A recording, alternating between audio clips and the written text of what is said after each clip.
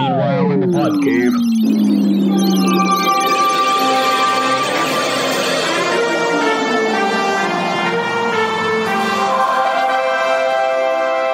And welcome back to another edition of the Podmen. I'm Brad. I'm Brian. I'm Podman Ron. I'm Alex. And all four of the Podmen have joined back together in the pod cave. We've been missing for a little while. Again, we were just talking in the green room in the cave that we only have a few episodes left to the historic 200th episode. That will end the podcast, right? Or what? What? Come on. Come on. We can do it. We've got 5 months, 6 months to record 2 more episodes. Not going to end the podcast. No. So that's crazy talk. Alex is committed to being on every one now. Uh-huh.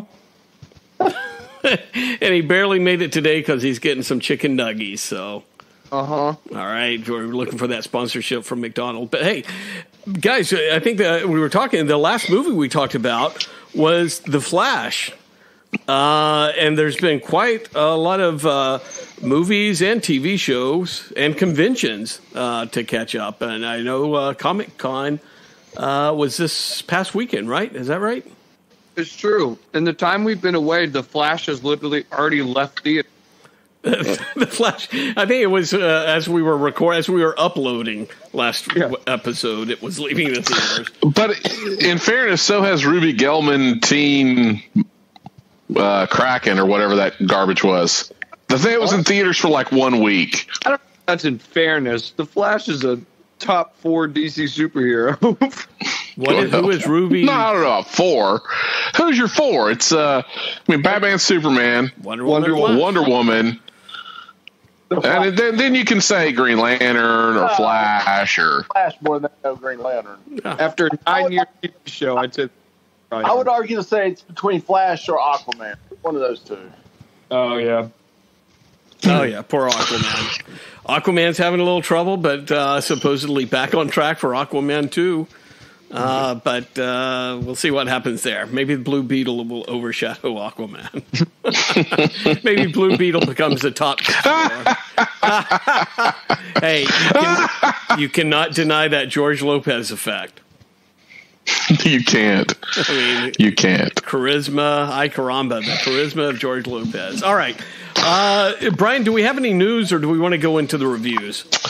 We got a little bit. All right. Some sort of quick potpourri. We got just today they're announced. Apparently, Ryan Reynolds is going to launch his own TV network or station, and he's streaming service. Is it a streaming service? I have no idea. Everybody else has one. It's something along those lines, but he's already greenlighting projects. So last week it was announced that he greenlit. They're rebooting Biker Mice from Mars, which was like a Ninja Turtles ripoff, right? Back in the late 80s, early 90s. But just today, he's got the rights and he's rebooting or continuing Alf. He's bringing back Alf. Wow. No one can stop this Ryan Reynolds guy, right? No. I would like it to be rebooted like the Brady's was to the Brady Bunch. It's a darker Alf. Like, you find out the Tanners were, prisoners of the United States government for, hiding them out all those years, and, make it just really, really dark. He got dissected, all kinds. Or Willie, or more likely, Willie ends up in a mental asylum because he's trying to convince people that he lived with. First, Alf nearly drove Willie crazy every episode. Then suddenly Alf is gone and nobody believes him that he was ever there. Yeah, but Willie is dead in real life. So recast. Yeah. No, poor Willie. But I'm sure. Hey, what? PMR, since you know so much about the Alf history, you and Ryan Reynolds are connoisseurs of Alf history here. What was there ever a what am I trying to think of a Cousin Oliver moment in Alf where they were like, "Oh shit, we got to do something and bring the ratings back here"? No. No, I mean, it stayed on top the entire time.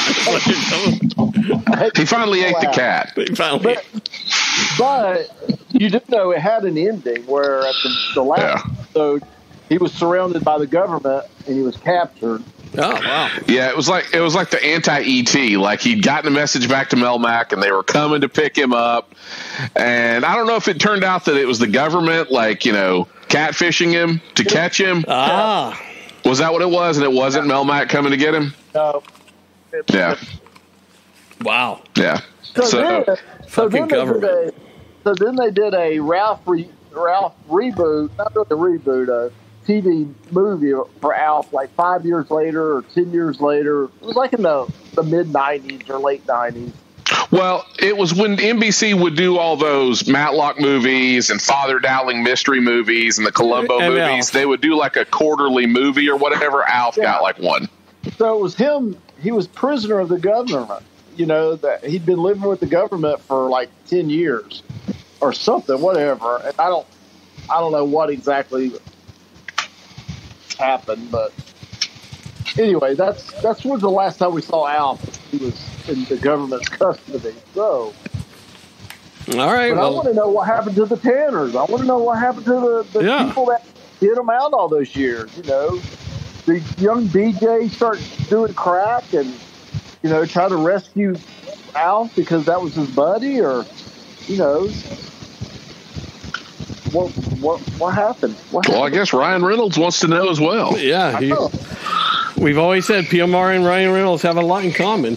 I know, Alex, you would love to talk a little bit more about Alf, but also during the time that we've been on vacation, Ryan Reynolds and Hugh Jackman have released a couple of pictures of the new Deadpool.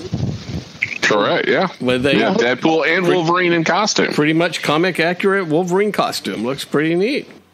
Looks pretty cool. Pretty cool. Right. PMR disagrees. Yeah, I think he's so choppy I can't necessarily tell. I can't see you nor hear anything PMR says, I don't think. There he is. Here? Yeah, apparently. No, I really don't like it. I think it looks kind of stupid. But all right.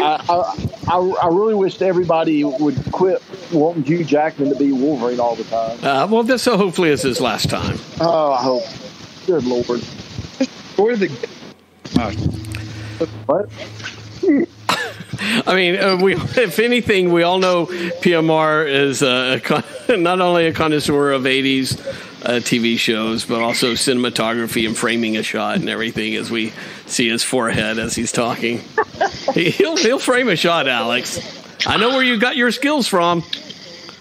Yeah, he's a real master behind the camera. So y'all, are you guys all excited about Wolverine and Hugh Jackman again? And yeah, why not? Yeah. It's not gonna be MCU. It's gonna be just for fun. This whole it's gonna be breaking the fourth wall. Yeah. They've shown the set is supposed to be the rubble of 20th Century Fox. Yeah. So what they're saying is it sounds like it might be a quasi version of Deadpool Punisher kills the Marvel Universe, and then Deadpool killed the Marvel Universe. So basically, it's them giving the Fox Universe its send off. And you finally get to see Ryan Reynolds and Hugh Jackman as Wolverine and Deadpool together on screen. I think it'll be great. That's wacky. It is wacky. All right, what other wacky news you got, Brian? We got some castings, considerable amount of castings for Superman Legacy. Oh, I forgot. We haven't talked about, Yeah, Hawk Girl. Which I don't know where she's from, but Hawk Girl, they've cast Mr. Terrific, who is what's his name? He played Darwin in X-Men First Class. Yep. And he's also on what's the For All Mankind. What was his character on For All Mankind? What was his name? Anyway, he's like the mogul that's yeah. I don't know his name, but I know the private sector, space exploration company. Yeah, he's pretty good. Then we got my favorite, Anthony Kerrigan, who is NoHo Hank on Barry, is going to play Metamorpho. And really, they need no makeup. No, they could take him as he is. He's very Play-Doh like looking. Metamorpho. Yeah. And then Nathan Fillion is going to play Guy Gardner. And I let out a huge groan. Dreamcast? What? I thought that was Dreamcasting. No, absolutely not. It's so bad. You want to hire real redheads? What's the problem here, Alex? No. Now we know why the actors are on strike. It's just one of those things where it's like, I feel like I'm tired of seeing Nathan Fillion's face in everything all the time. He's like on my YouTube Shorts page, like that cop show he does, and I'm like, why? Why do I? And I think he's too old, and I don't like Guy Gardner being the first Lantern we're introduced to. I don't like any of that. Like, wow. I don't know. Who would you make the first Lantern? Hal? Of course. Yeah, right? Hal, yeah. But Hal is so boring. Well, here's the thing. Here's what I'd do. I either make it Hal or John, and I would just skip Guy. I don't care for Guy all that much. What? You can't skip Guy. Guy's the best. Well, aside from Kyle Rayner, Guy Gardner is the best Green Lantern. Well, I'm going to tell you, I think he has a big X on his head to die in Superman Legacy, and his ring's going to go to John No. Stewart. That's no, he's going to pop up from time to time just to be the asshole. Yeah. No, James Gunn hired Nathan Fillion because he's his friend and he knows he's going to kill him. So he doesn't. A good asshole though. He could play good smarmy guy. Yeah. Hence his Guardians performance.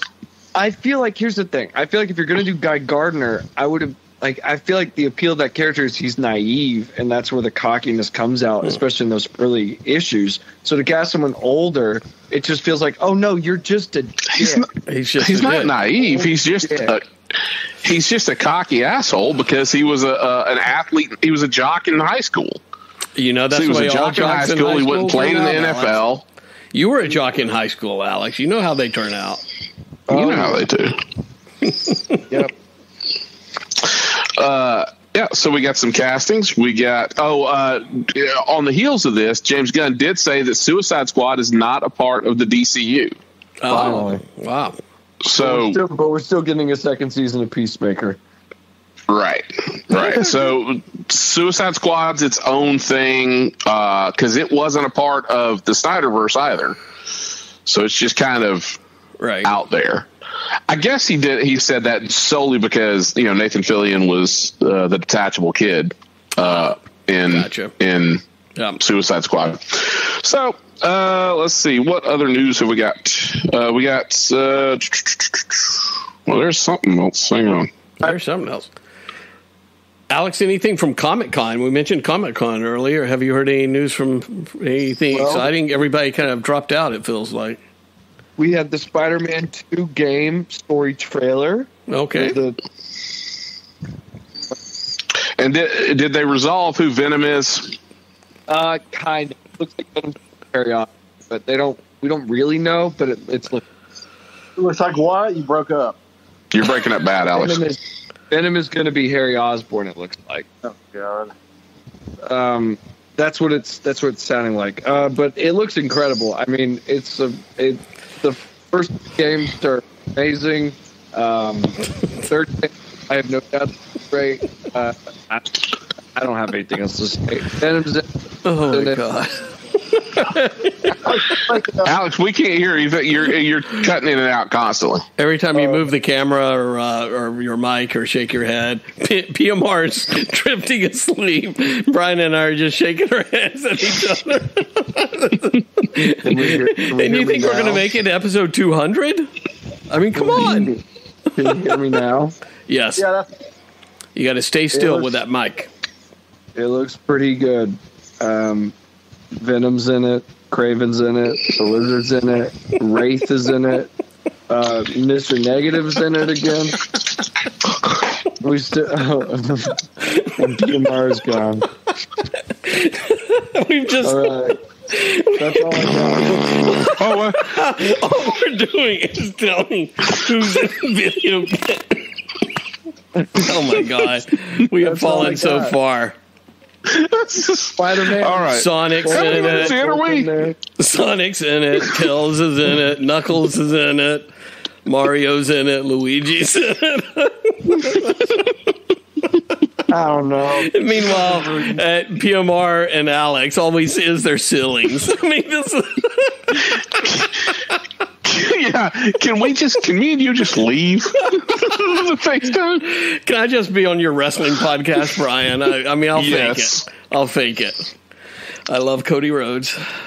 Who doesn't? All right, so let's. Any other significant news before we drift off into just naming characters?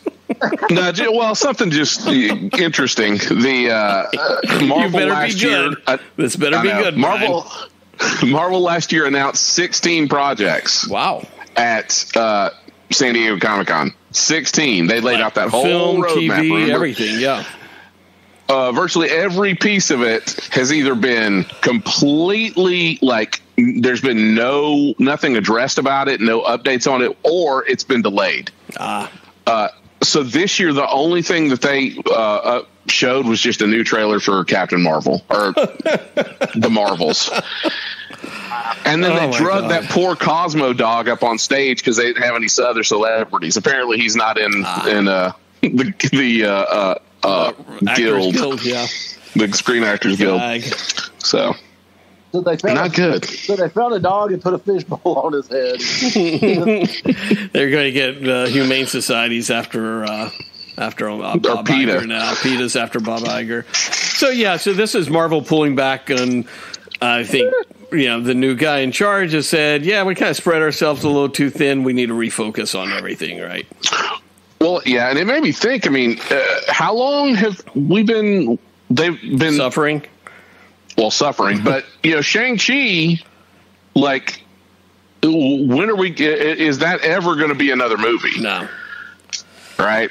It's you can almost see the writing on the wall. I got a feeling they wouldn't have done the Marvels if they had a chance to. They would have canceled the Marvels. Yeah. It's not looking great for Marvel right now, which goes to my whole argument that they just need to bring back Tony and Steve and all.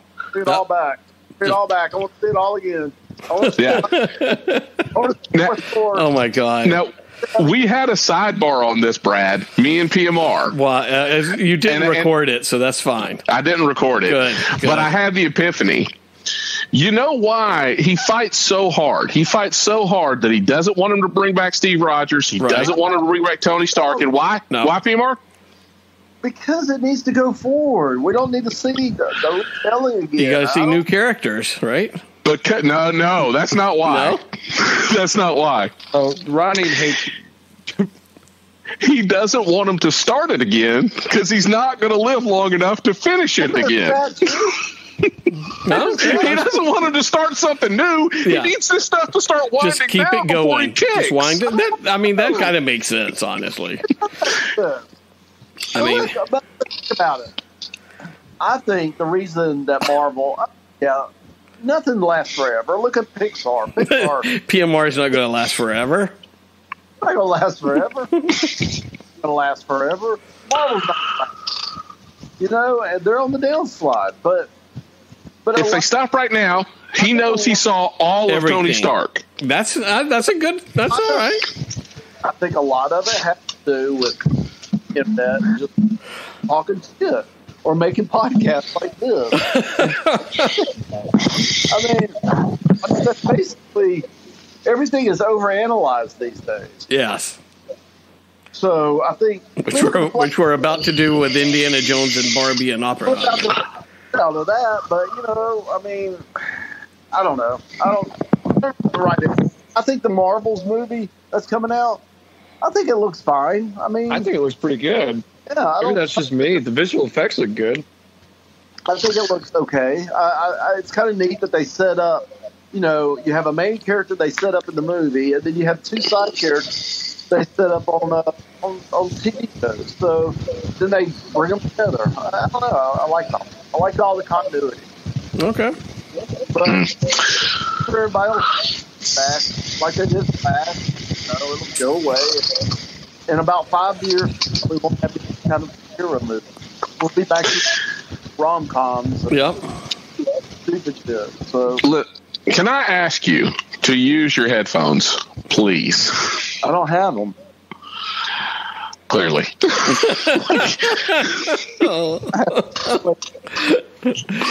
He was surprised by the recording tonight. Did you not hear me at all? You're just super choppy. Yeah, it almost sounds like you're holding the phone about a yard away from you as you're lying down in a pod cave somewhere or another. I don't know. All right, just go on. I'll keep talking. Yeah. All right. Yeah, so that's the only other thing for news is they've greenlit the Starfleet Academy TV show that's going to series. Oh, another Starfleet. Now, are they draining that dry? How many Star Trek series are there? There's Discovery's got its last season. You've got Strange New Worlds. Picard just ended, but Picard's probably going to turn into like another show with all those people. That's what we want. That's what all the Trekkies want. They don't want another fucking Starfleet Academy TV show. Well, we just had an animated Starfleet Academy show that got canceled. So now they're going to do live action. And then you've got the Below Decks, right? Lower decks, whatever it is. So, yeah, like... enough. Paramount knows one tune to play. All right. So Well, there is one more bit of news that happened today. all right. It's pretty big. Thomas Hayden Church, who infamously played Sandman in Spider-Man 3 with Tobey Maguire. Yeah. Well, he's come out today and said he's heard that Spider-Man 4 is in early development. Well, we knew that. Thanks a lot, Thomas Hayden Church. I thought we knew. We didn't know that. I didn't know that. What's Spider-Man 4? Is that with Tobey Maguire? With Tobey Maguire. Yeah. Oh, that's Spider-Man. Yeah, that's with Sam Raimi attached to directing Tobey Maguire coming back. Is that you saying element? Yeah. Well, now Brad's like hitting the that's mic. this thing on. Did you get that off Indian Wire? Yeah, that must have straight off of Indian Wire to straight to. I thought he was going to announce. I thought he was going to announce Sideways 2 was in production. That's what Thomas Hayden Church said, not me, man. Is he in the video game? No. I'm hoping for it. Yeah, where did he decide to drop this nugget of truth? I don't know. It's been on Twitter. On X? Thomas Hayden Church had a press conference today. Everyone gather round. Gather round. I have news. Media. Bob, Indian Wire, I see you're there. Thank you for showing up. Thank you for showing up. Thomas Hayden Church, is this about the Wings reunion? No. I wish it was the Wings reunion. Sideways 2? No, sir. No. Bigger. You got to think bigger. Oh, Ryan Reynolds, where are you when we need you to save Wings? Hey, that's not a bad idea. There you go. Wings was a good show. Is it rewatchable? Wings was a good show. I wonder what Crystal Bernard looks like today. Smoking hot, I'm sure, at 70. I always The heard internet that she can was. always find that for you.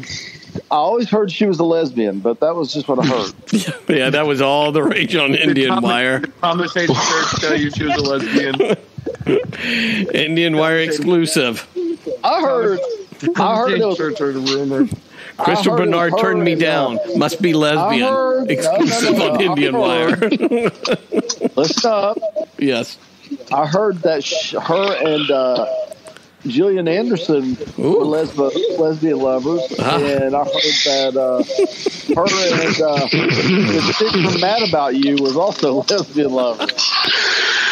So, So what have we watched recently? Yeah, I mean that's good lesbian news there. that's straight from Lesbian Wire. You heard this one? You heard this? Yeah. What 80s sitcom actress just came out as lesbian? Crystal Bernard outed by podcaster. She is going to be so pissed. Her parents have not known. Yeah, when we out her. I hope they're not listeners. Oh my God. Next thing you know, that you're telling me about Shelley Long. I was I don't think. Oh God. She's got a husband. Beard. Crystal Beard Nard. Apparently she grew out of it. It was just a phase during her wings. Thomas Hayden Church drove her to it. All right, well, that's fantastic, Scoop. I mean, that is good stuff right there. The Thomas Hayden. All of it. That was good. That's good shtick right there. All right, let's go to the movies, shall we, guys?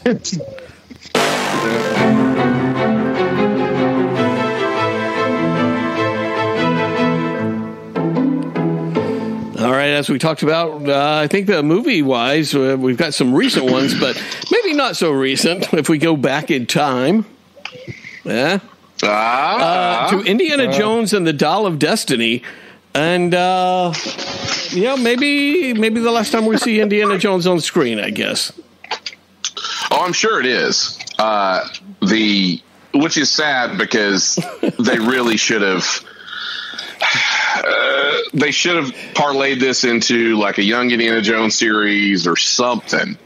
It was a comedy of errors. This movie, it was like there was an easy path, and they every time the light was green, they decided to turn right or turn left.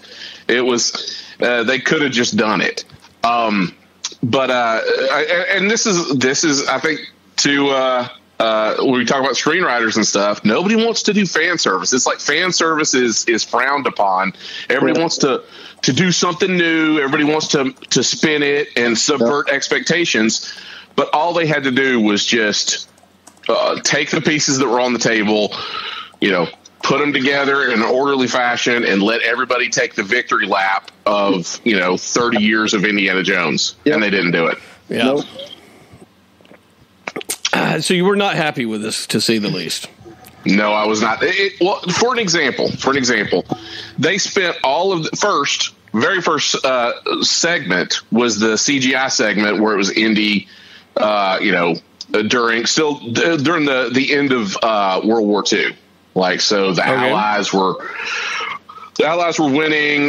Hitler had already fallen. They were trying to get his all of his artifacts that he had collected, the occult artifacts, and get them shipped off. And that's where you pick up Indy. It's Indy and Basil, who we've never seen before. Wow. And who's played by Toby Jones, right? Okay.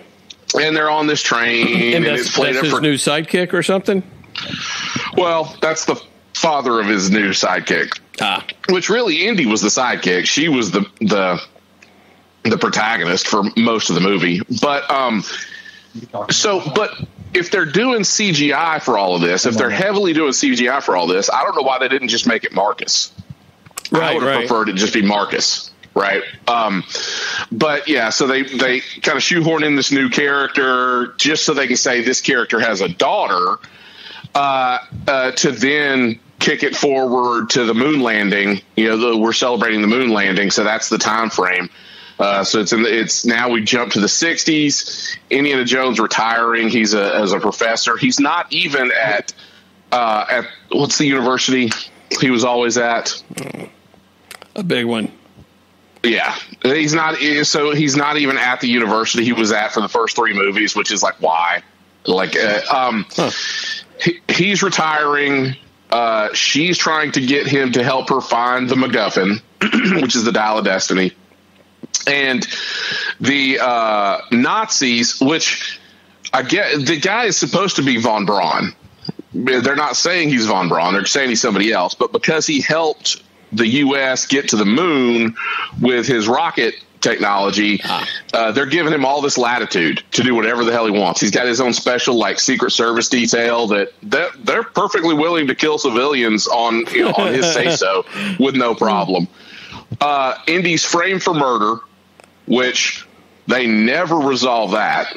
Like, there's no resolution whatsoever to the fact that it's on the news that, he's wanted in connection with these murders. And then they kick off on their adventure. In the adventure, they keep talking about that the Dial of Destiny will take them back because it's 1969 and it'll take them back to 1939. They say this 5 times, right, that it'll take them back 30 years. But because they want to go back 30 years, or that's just what it said. He wants to go back. He wants to go back. He wants to kill Hitler. Okay, that's what takes the proverbial. Okay. Yeah, he wants to kill Hitler and take over and do it the right way, because he knows all the mistakes Hitler made. Not that the Jews shouldn't, be rounded up and put in concentration camps. He just wants to do it right this time. He wants to do it right this time. Okay. So you've got. Now, here's a paradox, or here's an issue with this. If he goes back in time and kills Hitler, why would they just make this guy the Fuhrer when he just killed the Fuhrer? It isn't like John Wilkes Booth killed Lincoln and now he's the new president. It doesn't work that way. Maybe it does in Germany. So that was his plan, to go back, kill Hitler, and become the new Fuhrer. It makes no goddamn sense. But the bigger thing I take issue with is they keep going back to, it's going to be 30 years. It's going to take you back in time 30 years, 30 years, 30 years, 30 years, 30 years. Nobody ever said why they thought it would be 30 years, because lo and behold, when they actually use the dial, they go back 2,000 years. Right? So they go back to ancient Greece at this battle that I'd never even heard of. So they could have picked a battle that was more well known in history, right? And they keep talking about Archimedes. Well, Archimedes, they keep also saying all these things about Archimedes, where it's like, well, Archimedes did this, and Archimedes was a fan of that. Really? Do we know this much about somebody that lived 100 years before? Sat in a bathtub? Jesus? Yeah. Right. Alex? Yeah. Yes, we do actually. Oh, okay. All right. Everything it says in the movie, in the history lesson, is stuff we do know about Archimedes. That he was obsessed with water displacement? That's what I mean. He sat in a bathtub. That's all. And said "Eureka." Which, this guy is a genius that can manipulate time, but he's just completely obsessed with the fact that, wait a minute, if I put more water in this pot, it'll overflow. Well, we're talking about he was alive before Christ was even born. Everybody else was stupid back then. We're talking about very, very early science. Very early stupid people. Very early science, but he figured out how to travel in time.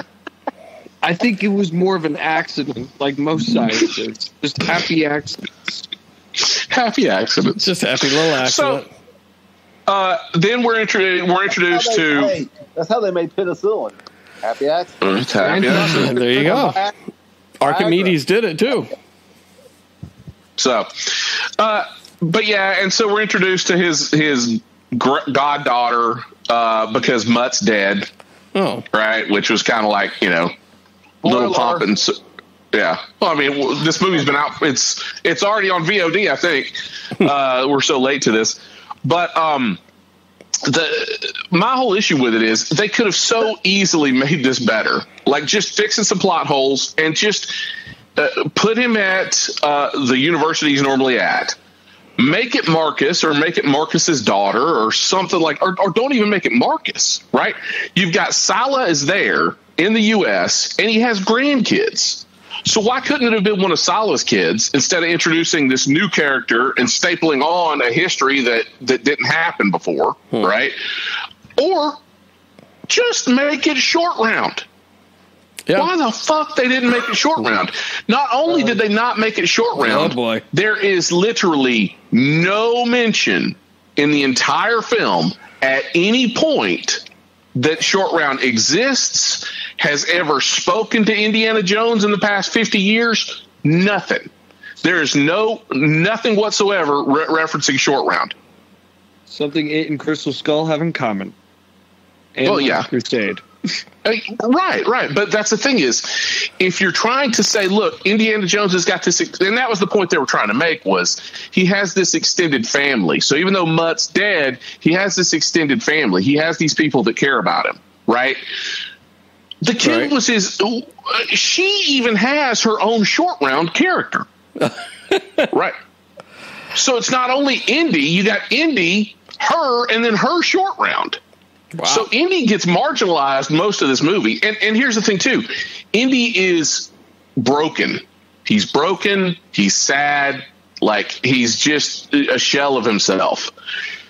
Well, I would argue if Marion has left him and Mutt is dead and he's an adventurer, he's going to double down on the adventure. He's going to be getting into shit that he shouldn't be getting into at his age. Right. That makes more sense from a narrative. Not he's getting drug into the adventure. He's the one leaping forward into the adventure, and somebody else is trying to pull him back and protect him. Right. It just doesn't make sense from a character standpoint. His motivations. It's bad. So Alex, I think PMR, you were not a fan of this movie, or you were okay with this send off? No, it was terrible. Okay. To Brian's rant.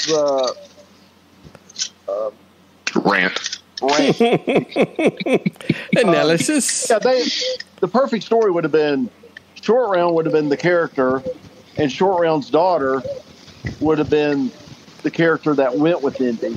And then they would have dragged Short Round like he would have been the bumbling kind of Marcus character. And, trying to protect his daughter the whole time. And then at some point prove himself, showing that he's still a badass that he was like when he was a kid. There was so much they could have done. And or so if much, you did, so many things done with this. But what? I was just going to say, there's a big plot point in this that Salah's grandkids, like he tells them stories about Indiana Jones adventures. Like that's a big thing. He tells all his grandkids about all these grand adventures him and Indiana Jones went on. So if you didn't want to do Short Round, which I don't know why you wouldn't, he's like at the time this thing was filming, he was probably one of the hottest commodities. Yeah. No, he was filming Everything Everywhere All at Once with us was shooting. Okay. So no one knew him still. In the post-production, could we have not just squeezed him into a scene? That would seem like that would be he's smart. alive. Yeah. Right? It could have been his daughter. I mean, that would have been... It could have been his daughter, or it could have been Salah's granddaughter. Right? She grew up listening to these stories about Indiana Jones, and so she wants to go on that adventure. Like, so, and if you're looking from a diversity standpoint, now you've got a Middle Eastern lead or, supporting character to the lead that's in the adventure with him. And I think people would have liked that. If it was Salah's kid or if it would have been Short Round's kid, they would have been more accepting of this, more so than they would have been someone that they'd never seen before. It just seemed like it was shoehorned in. Oh, it's the character that we've never seen before. Yeah. They wanted to be different for the sake of being different. Like, and and where they have a new cast. Here's the thing. You can always just fucking recast the fucking part of Mutt. I mean, he was in one movie. Recast him. He's older. He's 15 years older. Just that guy that plays Carmen on the Beast, the Bear, that TV show, The Bear, which is a great show. Actually, would be pretty good. That would be pretty good. Looks just kind of like Shia LaBeouf. He would have been great. Just recast the part. But the problem is, for whatever, whether it's producers, writers, whatever, you get into two schools of thought. You get into the let's give the audience what they want, and this is the last time we're going to get Harrison Ford as Indiana Jones. It could have been a victory lap. Right. Instead of that, you get and any of these characters they introduced, they're not going to be in another movie. This was the one time that so they could have done fan service, which is apparently in some camps is just anymore. It's the hacky thing to do, or you can shoehorn in characters and plot points and not address and have whole like a Swiss cheese script, but that's the artistic choice. It doesn't make any goddamn sense. Just so Alex can talk, because he's the counterpoint to all of this. But one more point I want to make is the movie felt like I addressed the Brady's to the Brady Bunch, how the Brady's was very serious. Right. This feels just like that. This is like everything was just so sad and depressing and serious, and the fun action Spielberg type adventure wasn't there. There was no quips or funny quips or the fun. Even as bad as Kingdom of the Crystal Skull was, there was still Last Crusade. Fun. I mean, yeah, it was still fun. So this was not fun. I mean, it was not fun at all. They had too many car chases.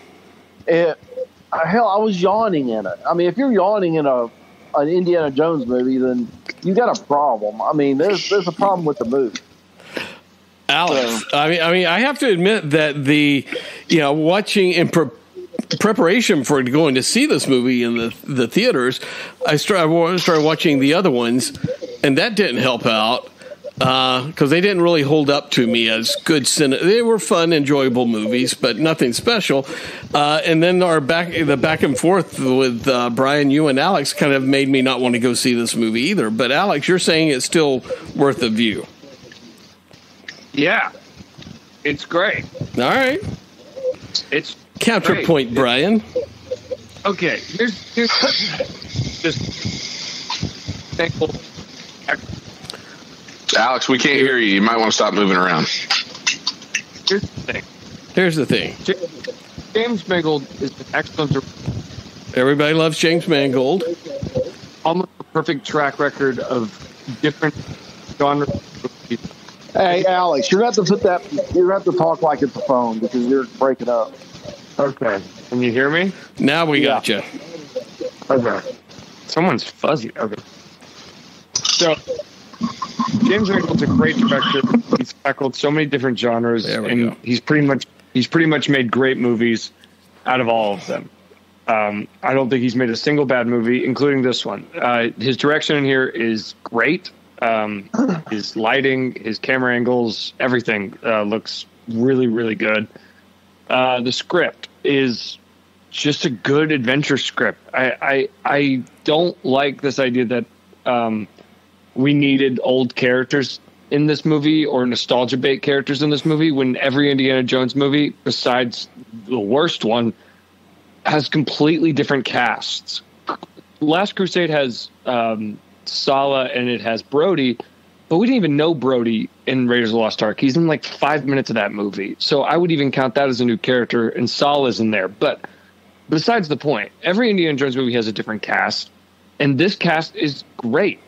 I don't think Helena Shaw is the protagonist. Her arc is a mirror of Indy's arc, and her arc is really just Indy's arc in Temple of Doom. It's about fortune and glory, which is great. I think that's a really interesting place to put that character, considering we know how Indy started. I mean, if you release Temple of Doom, I think most people would find Indiana Jones to be not a good protagonist, but they've seen Raiders of the Lost Ark, so they do like it. And in that movie, he's a dick, and she's a dick in this movie, and the movie has no qualms telling you that. I think her arc is great, and I think they both benefit from each other. I think Indy is the lead of this movie. It is his movie through and through. We're talking about an 80-year-old man who can't do the things he wants to do anymore, the things that he loves, and also he's lost everything he's loved. He's lost his kid, and he's lost his wife, and he's dealing with regret and remorse, and he's struggling to find a way in this new world, a world that doesn't care about the past as much as it cares about the future. I mean, we're talking about space travel. This is so am I, but I don't want to... No, shut up. We're dealing with the man that's completely out of time. He's out of touch, and he doesn't feel like he belongs anymore. I mean, this is a really real feeling that a lot of elderly people find themselves in. PMR is totally. Yep. It's a relatable feeling. I don't think James Mangold set out to make a depressing movie as much as he set out to make Guess what? a real movie. He was reflecting your depressing life, PMR. I guess so. He's reflecting the reality of these circumstances, and I think it's actually beautiful, and I think it's a really beautiful trip with this character that culminates in him realizing that he's been denying people love, and he's been denying himself love because he feels he hasn't earned it anymore, and he feels like he's too out of touch to even grasp it. And it's a really beautiful journey. We're also talking about, yes, spoilers, the ending, time travel, and it's convoluted and weird, but it's really important to Indy. We're talking about a man who's spent his entire life studying archaeology, and he gets to look his life in the face. He gets to be there and present with it, and it's sad for him because that's all he has to care about now. That's all he has. And he wants to stay, but it's that reminder. It's Phoebe Waller-Bridge finding the glory in the adventure, and finding the glory and finding these artifacts and the excitement and the history, and that brings him back. And it's just a good movie. Yes, there's too many car chases. Yes, it is 30 minutes too long. But that's okay. You know why? Because at the end of the day, I saw an Indiana Jones movie for the last time. I watched all of them in preparation, and I had a really good time. I knew this movie was a send-off, and I knew it was going to be an emotional send-off, and I knew it wasn't going to have the same direction as a Spielberg movie, because it's not Spielberg directing. We're talking about the guy who directed Logan, the guy who directed, I think, Copland. Like, we're talking about a very, very serious director who likes serious source material and taking his characters in a different direction than where they've been before.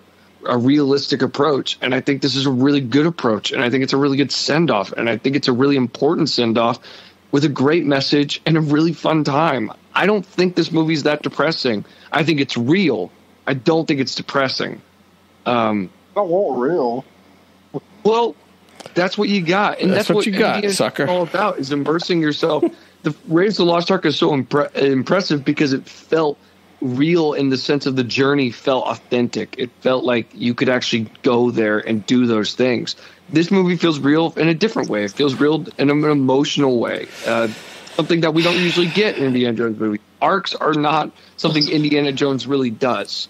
At least they've always been subtle arcs, and this one feels very, very much the center of this movie, and I really enjoyed that. I think it's a great movie. I really enjoyed it. It's one of my favorite of the year. Wow, you hear that? Spider-Verse, look out. No, it's not better than Spider-Verse, but it's good. I'm glad you said that about the going back in time at the end, because that was the really ridiculous part. Because although time travel wasn't bad, I think it should have been more subtle. He should never have met Archimedes. He should. Why? That loses all the emotional impact of that moment.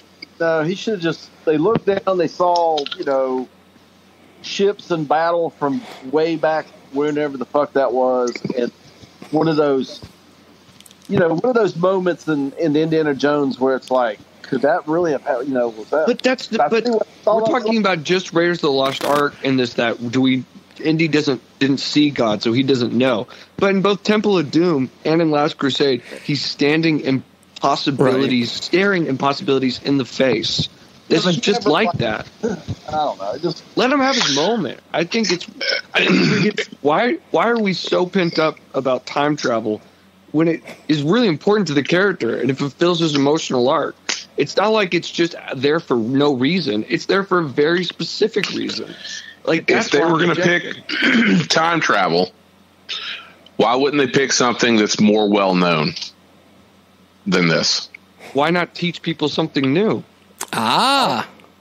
Because you don't get the oh shit moment when you see it. if you propose it correctly and you're dealing in history that is better known, then you get that oh shit moment.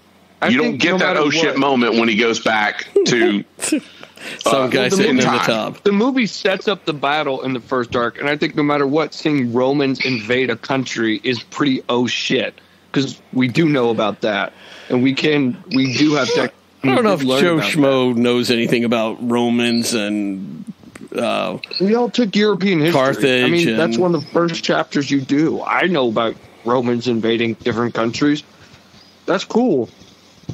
You know what they look like? Maybe, yeah. I don't know. You have more faith than people remembering that stuff than I do. Right. I think it was a smart choice, and I really liked it. And it ties back to an actual real artifact. You got about $65 million worth of viewings you need to go make up for the box office. It's when I went back. What's weird is people like the movie. The audience score is good. Like, it's got like an 88% audience score on Rotten Tomatoes, and like I think it got like an A cinema score or A- cinema score. That's good. Like, audiences like the movie. But audiences didn't feel compelled to go see it or see it a second time. We live in an age now where you have to have a percentage of the office or a percentage of the audience go back and see the movie twice. This is true. And we're also talking about one of the most packed summers of all time. Yeah. Like, that doesn't matter, Alex. Like, if I liked this movie, I would have seen it a second time. I liked this movie, I might have seen it a third time. Because I love Indy. But people nowadays, like me, lazy ass people, even if you do like a movie, you'd be like, "Oh, I like this movie, but not enough to spend $50 on it again. Right. I'll wait 3 months and watch it on Peacock." I mean, why do I? Right, but why do they look at the 7-day drop? Yeah, it's ridiculous. They should measure it differently, without a doubt. But the 7-day drop, they say it's not people going to see it on word of mouth a week later. The 7-day drop is driven primarily, I mean, there's some of that, but the 7-day drop and whether it can hold its place or how far it drops on the second weekend is really driven by people going to see the movie a second time. But it had a good second weekend. It just didn't have a good third weekend because then there was Mission Impossible, and it didn't have a good this weekend because there was Barbie and Oppenheimer. It didn't have it didn't have a strong performance out the gate because critics just shat on it out the gate. Yeah. And so people were like, never mind. It got a 69% by critics. That's not good. That's not good, but it's better than a Fast and the Furious movie. And that movie made less money. But that's my point, is where there is an easy way to have put this movie together and still hit the same marks that you're wanting, Alex. My argument is you're saying he doesn't see his fit. He doesn't think that he's valued. He doesn't think that he has relevance anymore. So if it's Indiana Jones, who's always been an adventure and known for getting in over his head, why wouldn't he, if his life didn't have meaning, why is he sitting in a recliner like waiting to die? He would be out there gambling his life, right? 80. But it doesn't matter. That's the whole point. Is you say that he doesn't see the value in himself. So Indiana Jones, he's going to go out and do what the hell he wants to do. And if he gets killed doing it, okay. That makes more sense for Indiana Jones than him just sitting here, teaching at that school, like an old PMR laying on the couch in the nerdatorium, just waiting to die. You go can out, still have tell an adventure, PMR. Bring some excitement. You can tell almost the exact same story, Alex, and tweak that motivation, and it makes more sense. Jump in the General League. I disagree. I don't think I'd care about Indy. If Indy puts himself in harm's danger because he's depressed, I don't find that as interesting as they're not going to tell you he's depressed. So that's the whole point. Is when did we find out Mutt was dead? I think they say it early in the movie, and then no.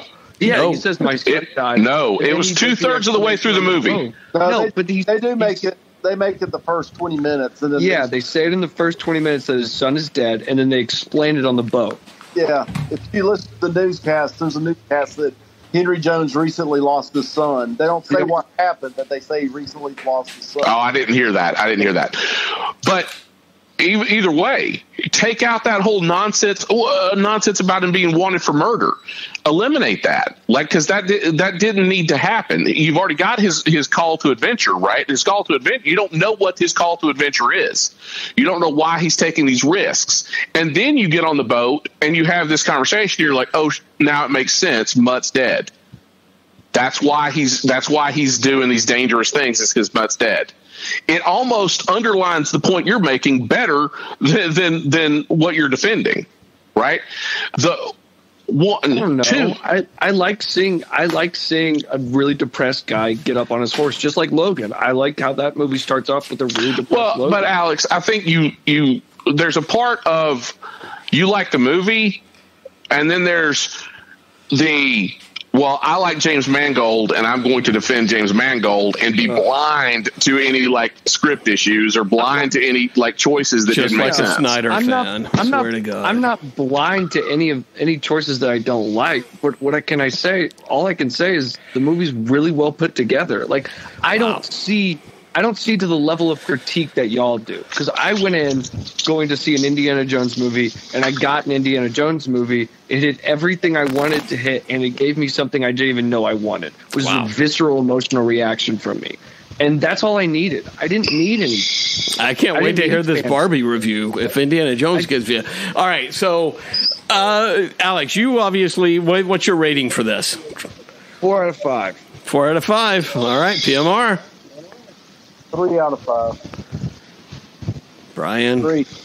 2. Wow. Very disappointing here, Alex. All right, well, when it comes to Disney Plus, I will check it out and give my verdict. I will say that I was disappointed rewatching the other movies, and I honestly didn't finish watching Crystal Skull again. I just couldn't get past it. So things are not looking good for Dial of Destiny for me, I don't think. If I was making fun of The Last Crusade, which is arguably the best of the movies, and I was saying how horrible this was, then I'm not sure if Dial of Destiny has any chance. One other little piece of this. Again, back to that whole let's subvert expectations. We don't want to do fan service because that's hacky, all that kind of nonsense. Probably the most famous story from Indiana Jones that's not in movies is the Dark Horse miniseries, Indiana Jones and the Fate of Atlantis. But we can't do Atlantis because they did it in a comic book. That's what this should have been. If he was going back in time, if you wanted to deal with this kind of stuff, instead of doing Archimedes, do fucking Atlantis. Wow. Brian, I think you have a problem with Archimedes. But we'll talk about that in therapy later. Yep. You really seem to have a problem with this Archimedes kid. All right, let's go fast forward in time to Oppenheimer Barbie that premiered this past weekend, and both movies are getting really good reviews. So we'll see what the drop-off of Barbie is, see if people start complaining, if more people keep complaining about the wokeness of Barbie, if that drops off and affects its box office. It's too dang woke. Oppenheimer, Alex, Brian, you guys have seen both these movies? PMR? No, I did not see it. Nah, neither one. No. Oh, okay. Me either. Oppenheimer, I would like to see. Barbie, maybe. Yeah, of the two, I definitely liked Oppenheimer better. All right. Me too. Let's start. You want to start with Oppenheimer? Start with Oppenheimer. All right. So Oppenheimer, it is much like Christopher Nolan loves a complex narrative structure. You sound like Alex now. Well, yeah. Insomnia, where it's dreams within dreams within dreams. In Tenet, it's like when you're watching things in reverse versus forward. He likes these complex narrative structures, and I think it was okay in this, but I do think that it diminished some of the story, what he chose to do. So basically there was not a trial, but there was an inquiry into Oppenheimer, right? After Hiroshima and Nagasaki. And so you've got him effectively on trial here. You've got Strauss, who was the head of the Energy Commission over Oppenheimer for a period, is looking to get added to I don't know what who the president was. Eisenhower's cabinet, right? So he's looking to get he's in front of the Senate getting certified to join Eisenhower's cabinet. So he's effectively on trial, right? And so but those two events are 6 years apart, right? So you've got Oppenheimer's trial, Strauss's trial, 6-year gap. But then they're both flipping backwards to a time period between like 1938 and 1950, right? Or maybe even 55, right? They're jumping back to this 18-year period, and so you're seeing it, but they're not doing it sequential. So Strauss will reference something, and it'll jump back to 1938. Oppenheimer will reference something, it jumps to 1945. Strauss mentioned something, it's 1947. Oppenheimer mentioned something, it's 1941. It's so all of these time, like, you needed like the script with like all the tabs in the back to go like, all right, now flip back to page 17. All right, now flip forward to page 97. Yeah. All right, flip forward to page 203. Flip back to page 7. It was that kind of stuff happening the whole time. It was not as confusing as it could have been. Right. If a lesser director tried to tackle this. Right. But I do think it hurt the story, because then later on in the movie, you start getting the two different scenes where now you're seeing the scene that you saw earlier from Oppenheimer's perspective. Now you're seeing it from Strauss's perspective and vice versa. So now you've got, in addition to two time periods flashing back to multiple events in like an 18-year period, now you're seeing it from two different points of view, the same scene. It was very complex in the structure that he chose. He also shoehorned in everybody that was ever probably name checked in the book Modern Prometheus, which is the Oppenheimer book that this is based on. American Prometheus. There you go. But so it's like, this movie, you have to see it again, right? And honestly, you'd probably be better if you went and read the book and then watched it a second time. Because then I think it would truly have like all of the punch that it should. I think some of the complexity of jumping around and that kind of stuff, you lost a little bit of the gravity of the scenes because it just hopped and hopped and hopped and hopped and hopped. Whereas if it had been a more linear storyline, maybe I think it would have been better. So directors don't need to be so cutesy with this stuff. Don't try to be so creative that it may cost a little bit of the storyline, right? Or if you're going to jump back, perspective or whatever. Yeah, if you're going to jump back, stick with it a little bit longer. Not just, okay, here's 3 minutes set in 1941. All right, now we're jumping back to 1960. All right, now we're going to jump back to 1939. And then it was very almost choppy, because in addition to it jumping around, the sequences were relatively short sequences for a lot of them. So, but Alex, I enjoyed the movie. Alex, what are your thoughts on that? You love a good storytelling. I loved the movie a lot. I think I agree with what Brian's saying, but it didn't bug me as much. I'd go on, if anyone's watched the movie JFK, I kin it kind of to that kind of edit, and that movie won an Oscar for best editing.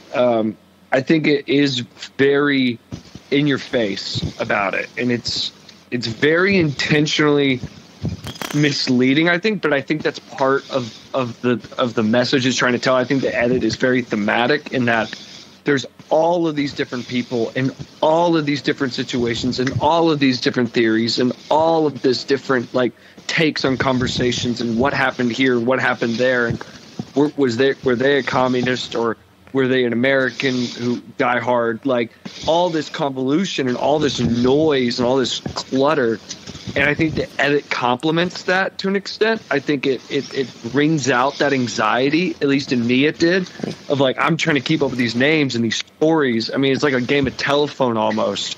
And I thought it really added to the dramatic weight of what I was watching. Okay. But I will agree that I think it deserves a rewatch for that because I feel like I missed a lot because the movie's trying to make me feel that anxiety so much.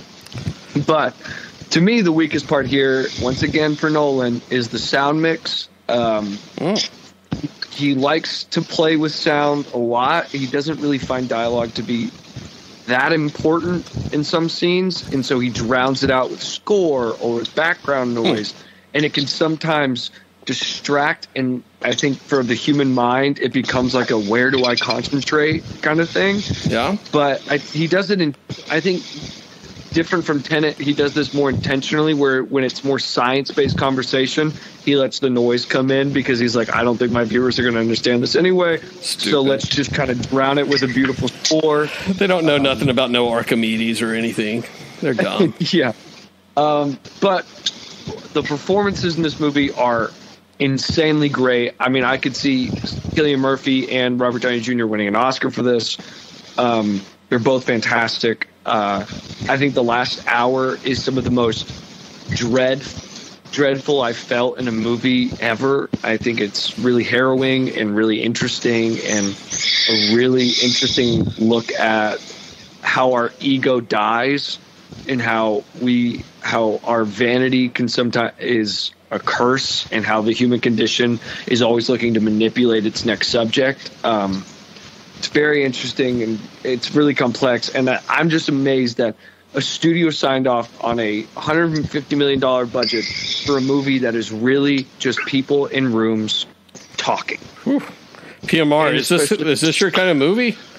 I mean, is Alex talking you out of it, PMR? Yeah, I'm kind of beginning to wonder if I want to go through them. No, it's great. I mean, it's so interesting and it's so complex. And I thought honestly, that's the problem. Nolan made action sequences out of people talking. I mean, it's really that good at directing. And the IMAX, I saw it in IMAX, and I was blown away by the visuals. There's 2 moments where there's no music and nothing. It's just silent, and it's just. Is that where PMR and I can take a nap? Let us know when those come in, because we can just take a nap. I'll say the best scene in the movie is when it's a scene where the music cuts out, and it's the scene where they're deciding where to drop the bomb.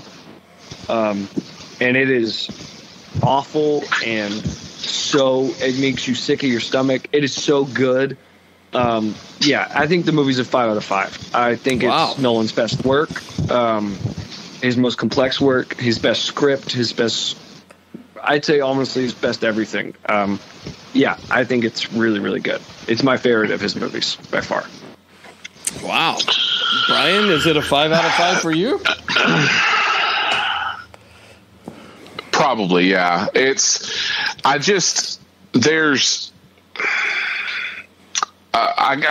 see at this point I'm like, it's its own category. It's Nolan versus Nolan, right? Okay. It's not his best movie. There's things that I feel like there was a point that they should have made, or maybe they did have in an earlier draft and it just kind of got lost. But you had so many people that they introduced in this movie, and so many of them have a small responsibility and a small accountability, right? And nobody really says, there's not anybody that really, really protests building the bombs, right?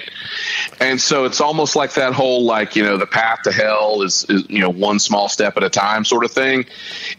You had so many people that were culpable, aside from Oppenheimer, in making this happen, that it's almost like, well, you saw one guy throwing up because like he got what they had done, but that guy represented, I guess, everybody's remorse of it, because you didn't really see other people show any remorse after the bomb was dropped or any sort of what have we done, which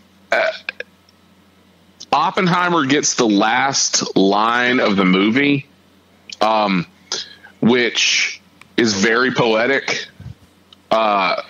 And that fixes, and that may be why. That may be why they're like, well, let's not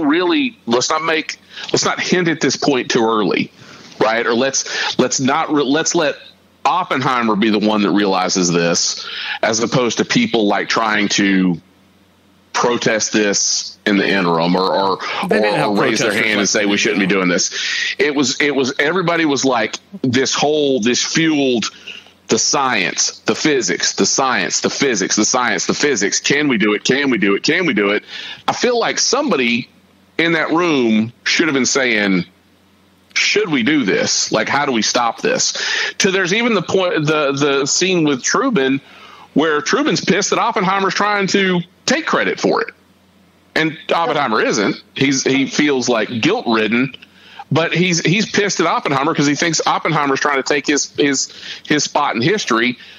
He's proud of killing 230,000 people. So that gets a little wonky for me, because it's like surely somebody said, wait, we're really gonna we're building something that could murder people on a mass scale. No, and even after, so hold on a second, PMR. Even after it happens, nobody's really like, oh fuck, what have we done?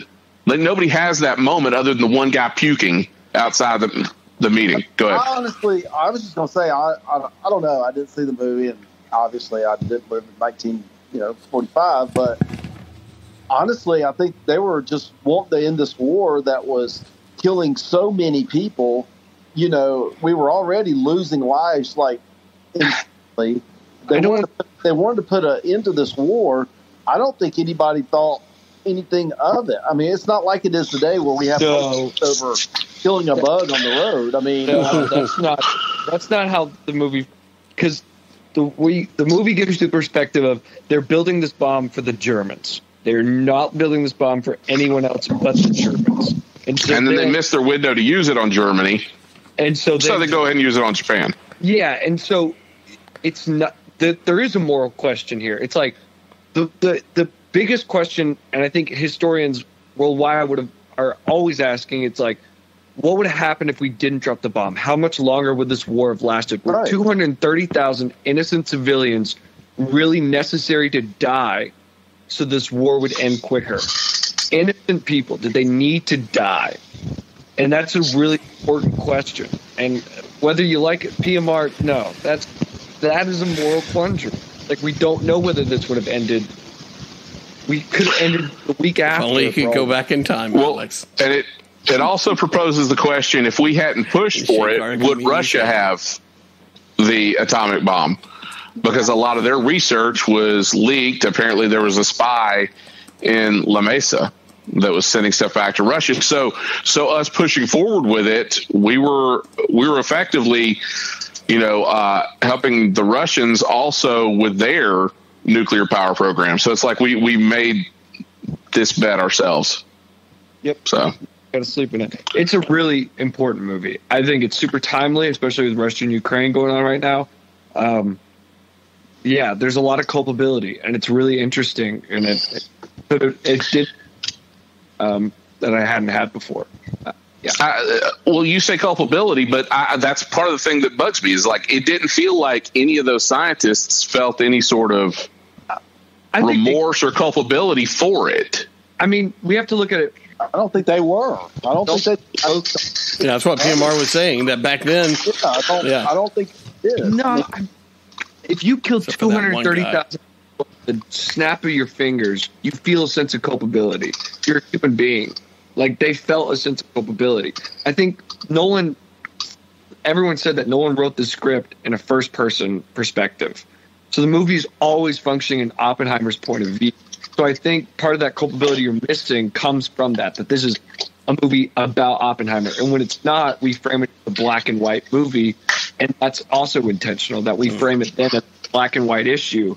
But when we're in Oppenheimer's perspective, it's much more broad. Interesting. And his lens. It's a really I would like to see it. I mean, it's something like 4 hours or something, right? I mean, it's a long one, right? It's 3. 3 hours. Still. It's still 2.5. Yeah, that feels like probably a home 12-hour cut, though. Although I'm sure it's fantastic in IMAX. I don't doubt that one bit. I just don't know if I want to carve out time to go see it in IMAX is all. I would.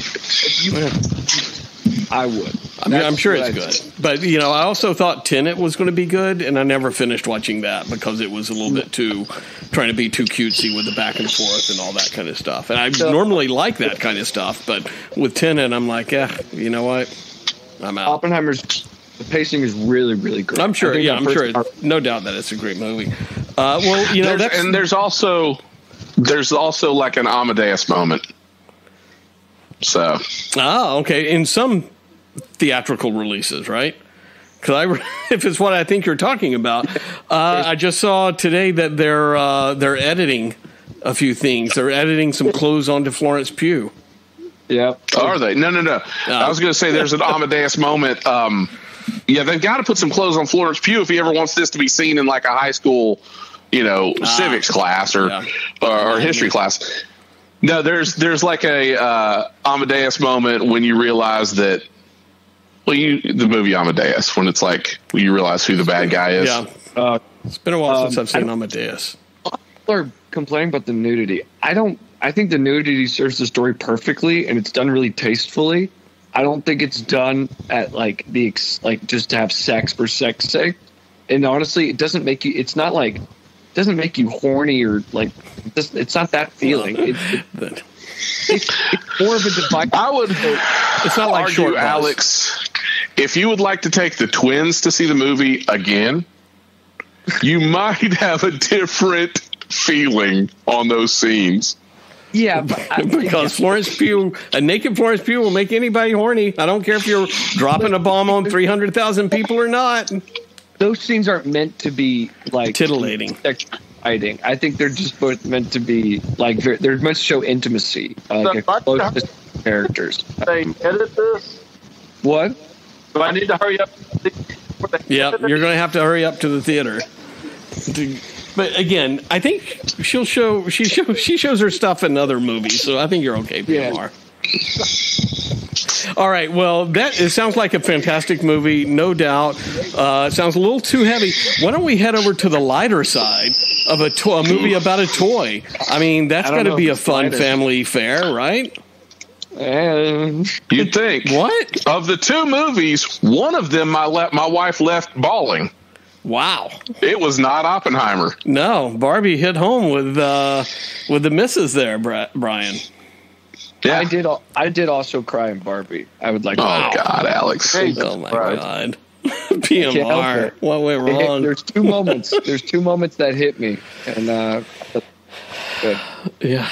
So I said, I told PMR after I saw it, my quote was, if you thought the Lego movie needed a little more existential crisis and gender politics, this is the movie for you. Right. Oh, I can't wait. If you're one of the many that thought, man, this Lego movie was good, but I need to feel a little bit more gender politics and it was that close that made me not go see it. So. Oh, man. But you were the only one. You and I were the only one, PMR. Everybody else in the world went to see it. So it did something right. I mean, I thought this was going to be more like Legally Blonde type movie or something like that rather than having an actual statement here. No offense to Legally Blonde. Yeah, no, there is absolutely a statement in this movie. Like a... The statement was dumb blondes can get a law degree. There you go. I mean, that's a good enough statement. So, Alex, can you summarize the real plot of the movie here, aside from Barbie finds herself. I don't know. Besides the cinematography and the music, can you comment on the actual story? Okay, well, get this out of the way real quick. Production design and cinematography are both great. Direction's Beautiful. great. Blah, blah, blah, blah, blah. It's gorgeous. Lots of pink. I went design for the Oscars. The movie itself is about Barbie living her normal Barbie life in Barbie land. But suddenly some weird things start happening to her. She isn't standing in high heels. She can't stand with her toes on the ground anymore. She's not walking her toes. She goes flat-footed. She starts thinking about death. It's cellulite on her legs, which is pretty funny. And then so it leads her to a journey to the real world with Ken. So she's a toy. She's kind of like Toy Story type thing that goes to the real world. Okay. Yes, she's a boy who's being played by somebody, but it's not. It's played more like she's real. Okay. But it's like being played with somebody, but she can still go to the real world. She can venture to. Oppenheimer sounds more clear than this movie. Yeah, this one you kind of just have to go with what it tells you are the rules, and you just are like, all right, and it's fine, it's fun. And then from there, we kind of get, like Brian said, it's a very gender politics heavy thing. Ken, who's kind of been sidelined as just the accessory to Barbie, in the real world discovers the patriarchy, and so he goes back to Barbie Land and institutes the patriarchy in Barbie Land. Because there it's more of a matriarchy. It's like reversed, and so basically Ken becomes like a feminist, but for men, a men's rights activist kind of. And so it's kind of, they play how all the men are the fear that that men have of women taking over the world with feminism. They kind of play on that with the Kens. It's what I'll say here is it's a good movie that's not made for men, but it's a movie that men should go see, because I think the things it speaks on, the feminine view that a lot of men get confused by, I think it makes those points really clear. And I think it's an important movie for men to go see, especially if you have a little girl, or you have a girlfriend, but if you have boys, then fuck it, you don't really need to see it, probably, right? You're trying to. What I'm hearing? No, you should. You have sons. I think it shows you a different lens on the feminine view. But it's not. But not necessarily. I don't care for it all that much. I liked it a lot. I'd probably give it a 4 out of 5. But I wouldn't say that it's perfect like most women do. I'd still find flaws with it, but I'm glad there's a movie like this for them to go see. Really good them, those people. I'm glad those people get their own movie. Brian, what do you think about this for those people? Those people. I mean, I enjoyed it. It's, but some of the points they were trying to make, well, I mean, if you take it at when you're in the theater, you're just on for the ride. Yeah. Just because when you zoom out a little bit, the movie, is that what you're saying? Your wife dragged you because your wife dragged you to see this movie. Yeah, exactly. If you look at it from that, mile high view, essentially the men look at Barbie as an object, right, that they want to win. Even before any of this happens, once Ken introduces them, or once Ken sees our world and the patriarchy, and he brings it back, so their behavior is already kind of toxic. When they see the real world, they double and triple down on the toxicity, right? And they start. This is, I guess, the piece that gets me is they start gaslighting the Barbies, and so the Barbies are just totally subservient to the Kens, and they didn't really explain why, but it was just basically there was. There was nobody that said, again, kind of like the whole Oppenheimer complaint. It's there's nobody going, wait, this isn't right. It's like Barbie's gone, Ken goes back, Barbie comes back, and the women are effectively, subservient to all the Kens, and the Kens are all broed out. And it's like, I don't know if they needed to show how that happened or how they kind of made that work, or I don't know. It was just weird. It was just a little wonky, but it was, well, it doesn't matter how this happened. Guys suck. Like it was as soon as guys saw that they could get they could manipulate the situation, 100% of them did. But that is probably true. On the flip side, that probably is reality. I mean, we saw that in She-Hulk too. Yeah, there was some She-Hulk concerns in this. So I think the movie. Yeah, I agree with Brian. That's how I took it at first. I do think it's that part because more of a commentary on what men think women are going to do. Like they're going to gaslight us into thinking that they can do better and all that. So that talking point. But yeah, I do agree. There's a tonal dissonance in the movie where Barbie's arc.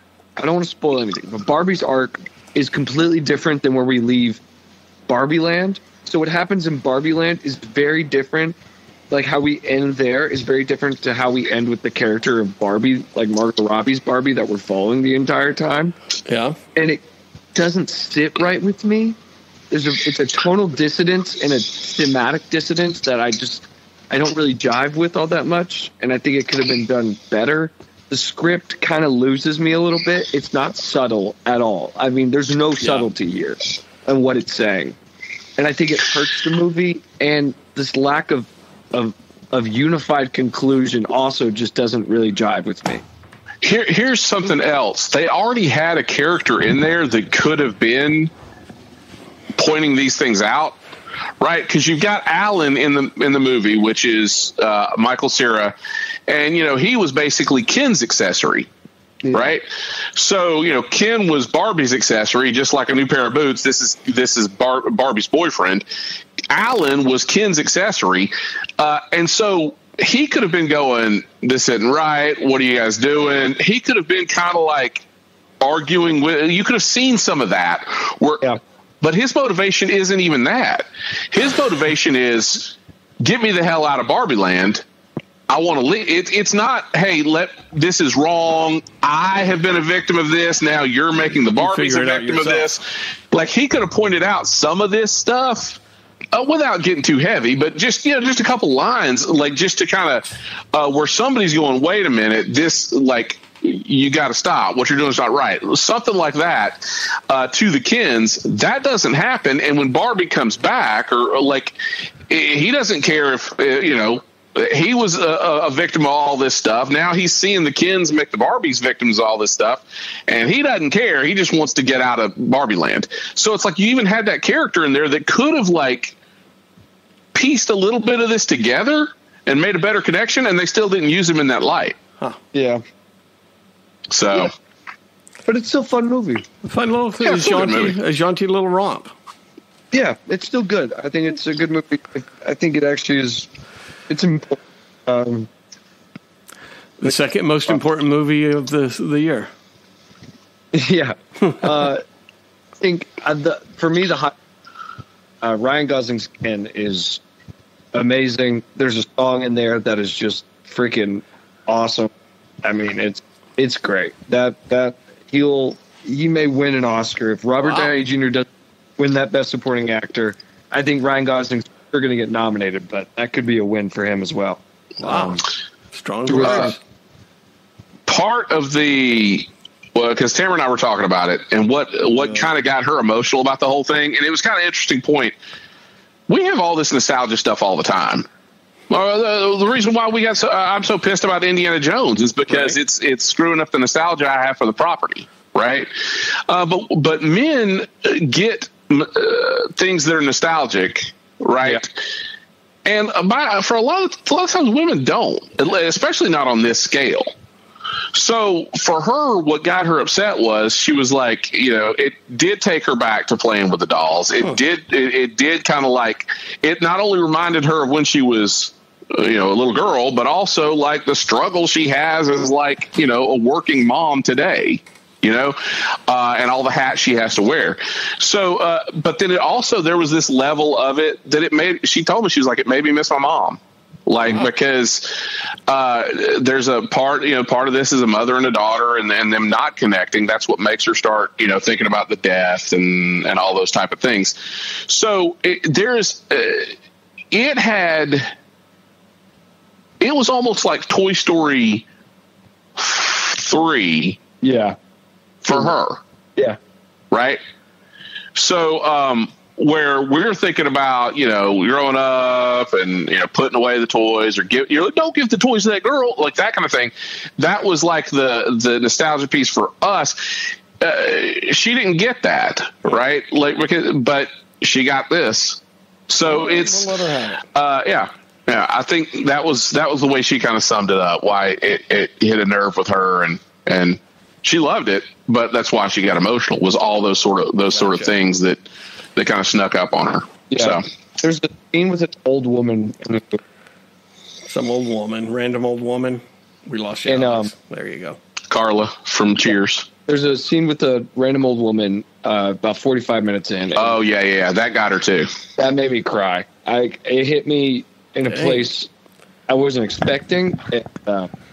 Especially if you know who that woman is. I'll let you do your research. Well, do you want me to tell you who she is? The creator of Barbie? No, it's her daughter. It's her daughter. It's the creator of Barbie, who is the inspiration of Barbie. Who Barbie was meant for was her daughter. Well, she named her Barbie because that's her daughter's name. Wow. Yeah, her name's Barbie. So Barbara. It's a really, really beautiful moment. It really, and the ending really hit me too. It's just. It's a really well-made movie. I don't think it's perfect, but I think it's really important, and I think it's a really impressive second most important movie of the year. It's the highest opening weekend for a female director ever, and I think, it was awesome walking into a theater and seeing everybody in pink. That was really fun. My theater was packed. My theater had it was a great weekend. It was an amazing weekend it was just so much. All right. Well, PMR, did they convince you to want to go see Barbie or Oppenheimer? I'm not sure if they did a very good job here. I'm pretty sure I'm not going to see either one of them. I'll probably watch them. Okay. I love it. I'll go take. Don't worry. I'll see him next week. I'll go take him to see Barbie. So what else we got? That's it? That's it. Are you ready to wrap? Well, I had a potpourri. I got one thing I'm watching on TV. So PMR, we haven't heard much from you. What are you watching? Yeah. You do yours. You do your thing. You do your little thing. I was going to say, Alex recommended the show, and I talked about it earlier, The Bear. The Bear. I love The Bear. Oh, yeah. And fantastic show. I mean, wow, what a great show. Yeah. 2 seasons, just finished it. I wasn't crazy about the first half of the second season, but it really got really good towards the second half of the second season. But yeah, and it's a very stressful show, but I loved it. I love it. Love it a lot. I highly recommend, and looking forward to whenever that comes out. Yeah. We've talked about it before, like The Bear, and I finished season 2. We finished season 2 this week. But I had stopped. I think I'd stopped with episode 3 because I'm like, this is, it is some of the most stressful TV watching I've ever done. Right. And that fucking Christmas episode. Oh man. God. What? I told you. Season 2, episode 6, man. Holy shit. That, I can't believe there's not people getting triggered by that. I got triggered by it. No, I mean, because I've had panic attacks before. It bubbles. It bubbles with I gotta stop. I gotta stop watching this. Or you can't binge it because you're like, oh fuck, I got PTSD from that episode. Yeah. right? Yeah. It is so unbelievably stressful. But then it's, then later on it pays off and it's rewarding. Well, and you thought it was going to pay off and be rewarding in the season 2 finale until that one thing happens. And it's like, God damn, like, can we not just have just a moment of peace? Well, No. it was kind of nice because I said that, like Alex said, was episode 6 was that Christmas episode, which is bonkers. I don't think I've ever been so stressed out. People yelling on top of people on top of people. It's insane what was going on in that episode. And maybe one of the best TV ever made. And it was an hour-long episode at that, so it made it even more, like, intense. Because most of the episodes are, like, 30, 35-minute episodes. Yeah. Well, the 2 episodes directly after that, they were kind of like palate cleansers. They were both very chill, relaxed, very feel-good episodes, and brought everything back down. And I was like, okay, this is really, really good. And then, like Brian said, the season finale episode started out really okay. This is gonna be good, but the shoe drops and Like the last 15 minutes of it. yeah. So, but it is a good show. I would highly recommend it. But it is a very stressful show. And that first season, the first several episodes of that first season is very you have no idea what the fuck is going on, really. Yeah, season 1, really season 1 all the way through that Christmas episode, they're almost all just stressful. Every episode has that like anxiety, a level to it. You've got those 2 palate cleanser episodes, and then you thought, it's all coming to fruition. Like it's all worth it until that last like 15 minutes of the season 2 finale. And it is not, it's like the anti-binge show. Like I can't watch, most of the time I can't watch a second episode. Like I have to just like walk away. So yeah, it's stressful. The genius is, go ahead. I was going to ask Brad if he'd watched it. Yeah, I watched a few episodes. I enjoyed it, but as with most things, I can enjoy knowing that it's a good show without having to watch it. I will say, season 2, Brad, I think you should go and finish it. Like, I really do think you should. Because the way season 2, like, they keep talking about the last, like, 15 minutes or so of season 2, but what's so genius of it is that it builds to that subtly throughout the entire season. Like, Brad and Brian and Ron get what I'm saying, but like the show builds to that level for that character, and it's very background, but it's very intentional, and it's the best writing I've seen ever. Without even you having you half the time can't even understand what they're saying because they're talking over one another. But that's what makes it so good and so compelling. It is just so amazing. Yeah, so great, so great, so great, so great. Well, and there's another thing that heading into that Christmas episode, I don't know that they had ever, well, they're all in Chicago, right? Even the mom, but they've never really like referenced the mom as being alive, right? They've never said like, and she's never shown up before that Christmas episode. So there's also like this dread going on in that episode about, is she going to kill herself? Right. Yeah. At Christmas. And it was, they were not pulling back from that at all. Like, it was like, if they walked back in the kitchen and she was hanging from the ceiling fan, it would have been like, all right, that checks out. Yeah. Like, that's how stressful that episode was. So. It's so great. So great. I got to go, guys, but it's been a pleasure. Well, it was the pleasure is all ours. I'm glad that you told us about the 2 most important movies ever made. That hopefully you'll take PMR to see one day. Absolutely best movie ever. All right. Yeah. All right. I'll see you guys in a bit. All right. Later. Well, I had a little tidbit. Have a tidbit. Go at a tidbit. Hopefully end on. Yeah. But me and PMR went on an excursion. What? Road trip? Yeah, the week, not this past weekend, but the weekend before. Where did we go? On? What was the highlight? What was the highlight? Oh, yeah. Okay, I recognize that from the reboot of Dukes of Hazzard. No, the original. Oh, okay.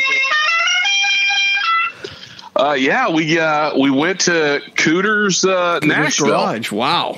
Cooter's Garage, Nashville. Yeah, Cooter from Dukes of Hazzard fame. Yeah. Oh, yeah. Has a museum in Nashville with all sorts of Dukes of Hazzard memorabilia.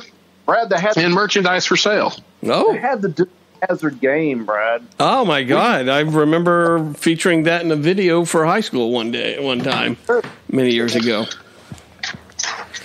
They had the wrist racers, which I had as a kid. Well, I have one now. I mean, who am I kidding? Yeah. So they had the Mego action figures. They had the Daisy Duke underoos that Tamara had, which the panties were little. They had like now a screen printed blue jeans on them, making her cry. They had Daisy Duke's panties. There. Oh, nice. Her pants.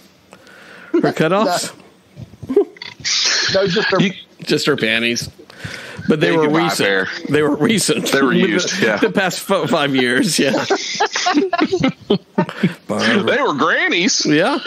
Oh, they were grannies, no doubt. But they were panties. Yeah. Yeah, tons of they had a lot of it had the General Lee. Okay. Right? It had Dixie, Daisy's Jeep. Yeah. It had the patrol car, right? It had they had Cooter's tow truck. Cooter's tow truck. You can get pictures in all of them. It didn't. Boss Hogg's car? No. They had they didn't have the. No, they didn't. They didn't have Boss Hogs. Okay. With the steer. Yep. No Boss head on it. No, but yeah, that's it was fantastic. It's a free museum. Yeah. Just now, if you want a photo in one of the vehicles, it's $10, or you can do 30 for all of it. Yeah, why not? Splurge. They had a good gift shop and stuff. Me and PMR got a photo inside the General Lee. Was this? This was right across from Grand Ole Opry, right? Yeah, it's very close. From that shopping center, like the mall or whatever. Mm-hmm, mm-hmm. Yeah, it's Discovery. Or it's what is it? It's not Discovery Mills. It's Opry Mills. Opry Mills, where the new Grand Ole Opry is, the new location. Because we went to Nashville a few months ago or whatever, and we went to a tour of the new Opry House or whatever, and I saw that there, and I'm like, oh my gosh! I was vetoed. It was 3-1, so we didn't. They wouldn't go. take you. No one had any interest. But Brad, we got the car. Got a picture of the car. Yeah. And they wouldn't let me sit on the passenger side of the car where I would look at least cool. They throw me in the back seat. Like you're a fucking prisoner. Oh, look at the kid back there. I'm in the front seat. He's in the back. Yeah. Have you seen the photo that I posted? Yeah. Well, I thought it was Coy and Vance, definitely. Yeah. So the guy, I'm like, okay, this is going to be a cool picture because in my head, don't be in the drop. You didn't tell Brian to switch places with you and just give the extra $10. I paid for the photo. Oh, well, that explains. Never mind. Forget it. You're right, Brian. Every right. So I thought Brian would be in the driver's seat. Yep. Then either I'd be in the passenger seat, and then they'd take a photo of us looking like a head on, or they'd either let me hang out the window and put my hang up top of the roof. Sit on top, sort of, yeah. Yeah, sit in the window. If everybody did that, Yeah, everybody did that. No, the fucker puts me in the back seat. Yeah. I look like a 5-year-old. Hey, the little one's going to have to go in the back seat. Go fast, Daddy. The little one's going to have to go in the back seat there, buddy. You're going to have to tell him. What the fuck? There was a booster seat back there. At least he didn't make PMR use it. back there. You're going to have to kneel on that booster seat and lean outward so we can see you, son. And you know what? The door opened too, which that's disappointing. They didn't let us climb. And I didn't get to slide over the hood. I would have liked to see Brian crawl through the window of the General Lee. That would have been good. Like oh my God! Well, that's fantastic, guys. I mean, I would love it if you guys did a field trip, like to some sort of nostalgic place, every couple of months or something. Yeah, that sounds good to me. Here's the thing, Brad. We were in Nashville for 4 days. Yeah. We went to Broadway, right? We went to the Johnny Cash Museum. We went to the Grand Ole Opry. We went all these places. Do you know what? Head and Shoulders was the highlight of that trip. Cooter's Garage. Cooter's Garage. I was going to say the Bachelorettes during the evening time, but yeah. Cooter's Garage too. Completely. The wrong Cooter. No, he PMR took me to Broadway at 2 p.m. You mean 2 a.m., right? No, 2 p.m. Oh, okay. Because the 2 a.m. is a little bit more hopping, I think. I think it's a little more hopping. exactly. They took it at 2 p.m. 2 p.m. Man, it's jumping. Broadway's jumping. Yeah. Before rush hour. Oh. we got to get in before rush hour. We got to get outside the perimeter before all. Well, my Nashville experience wasn't much better because I think the highlight for us was Odin wanting to go see the final resting place of President James Polk. That's right. Oh my God. That was the highlight for us. Was to see. Wow. You missed. I'm telling you, if you'd gone to Cooter's Museum, Cooter's Garage, I was right there. It was like it took that trip from like an 8 to an 11. Wow. It was good. Beyond a shadow of a doubt the highlight of that trip. Did they have Flash there? Was he stuffed? There was a stuffed Flash. I had a stuffed Flash, but it wasn't the stuffed Flash. Oh, well. Just a stuffed Flash. Just one of the stunt flashes. And Brian was friends with the guy that was there. He was like really friendly and talking Brian. And stuff. Yeah. And you could notice, or you noticed, like with the memorabilia and stuff, you had lots of stuff signed by Catherine Bach, right? You had lots of stuff signed by Tom Wopat, and obviously everything signed by Cooter. But Georgia congressman or something, wasn't he at one point? Yeah. But you could tell like John Schneider did not have many things signed, if anything signed. Wow. And so, was it me that asked or you that asked? It's like, who's the nicest? Oh, I asked. Yeah. Who? Yeah, he asked, and the guy's like, well, Tom Wopat's real nice. He comes in all the time, and he's actually coming back. Like, I think he's coming back like next week or the week after next, like the first week of August. Wow. He goes, he's here all the time. He's super nice, but I wouldn't say, I wouldn't want to go out and say, but obviously him saying that, it's like somebody isn't nice. Right. Well, I'm like, let me guess, it's John Schneider. And he goes, well, like, so John Schneider apparently is not it's up to the effect of, well, you kind of notice there's not much things. He hasn't signed anything in there except the hood. So we're like, oh, that's good. It was wild though, Brad. If you walk through, and I've got I'll shoot you the pic, or I'll post the pictures because I did panoramic pictures of like some of the cases. Right.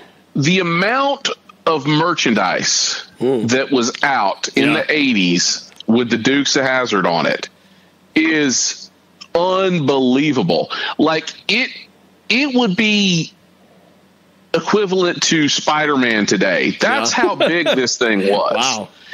The most important TV show of the decade. Lunchboxes, T-shirts, sleeping bags, it was on everything. And I would imagine the work, all that stuff in that place was probably in upwards of $200 or $300. Even with the autographs. That's not true. It brought it down. That's not true. You know what? I'll buy everything in here for $200. I'll give you $7,000 for the whole thing. Just leave the keys on the counter. Ben Cooter, whatever his name is. I can speak to personally. I've got the Bo and Luke Mego figures, the little 3 3/4 Mego figures. Of course. I've got the General Lee. The roof opened. Yeah. To put them in, and I've got that wrist racer. And he said, because they had a case of those wrist racers, and I'm like, I was like, too bad those things aren't for sale, because I'd want one on the blister, you know. And he's like, those things go for about $300 each now. Like, you're rolling up like Boss Hogg now. You're like, I was rolling up like Boss Hogg. So yeah, the merchandise in there was the exhibits. That was some pricey stuff. There was some pricey stuff in there, but it's wild to. You don't remember how many of these things existed till you see, and it's like 80% of the stuff that was there I didn't remember existed, and I'm like, holy shit! There's the train set. I forgot the fucking train set. Next time, let's try to get some audio from it. Next time we will, definitely. We could have interviewed him. Or just talk amongst yourself. Oh my gosh, look, here is the blah blah blah blah blah. That's true. What I asked him when the Hazard Days were going to come back, and it's like a Hazard Fest. Right. And he didn't know they hadn't had one since 2019 because of COVID. Fucking COVID. If maybe do a Hazard Fest, because Hazard Fest has all of them guys plus BJ and the Bear. Yeah, maybe the podcast will bring it back. Yeah. What about the 7 lovely ladies? 5 of the 7 lady truckers. They're still not in the old folks' home.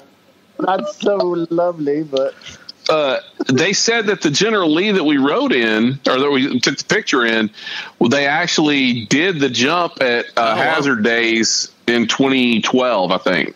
Yeah, they had a picture of it. Yeah, PMR was one consolation maybe that knowing that John Schneider was nailing some intern in the back seat of that car one day. So maybe that back seat was just fine for you. Yeah. Yes. Catherine Bach could have been back there. You never know. Never know. You never know. All right. Well, that's fantastic. We should have led off with that. Well, we next time, Brad, we'll record. Yes, please do. I know our listeners would love to hear about your wacky adventures. Dukes of Hazzard Museum. If you go to the Alf Museum next, then that would be something to. Yeah. Oh yeah. All right. I think that wraps it up pretty well. Movie-wise, I don't know what we have to look forward to, but maybe something. We'll have to find some sort of theme. Beetle. What? Blue Beetle. August 18th. Again, I don't know if we have something, if that's to look forward to, but yeah, that is a movie coming out. Yeah, we've got next is Turtles. Pretty soon. Pass. Next is Haunted Mansion. Pass. Then Ninja Turtles. Then